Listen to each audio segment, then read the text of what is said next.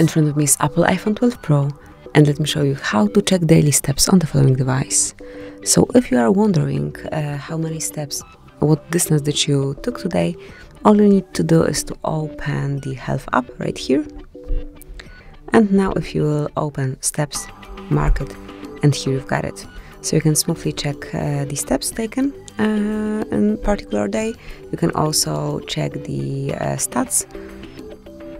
And also, if you would like to check the average, you've got here all the info that you would like to gain. Also, you can see the weekly, monthly, and also yearly layout of your steps. So this is it. That will be all. Thank you for watching. Please subscribe our channel and leave the thumbs up.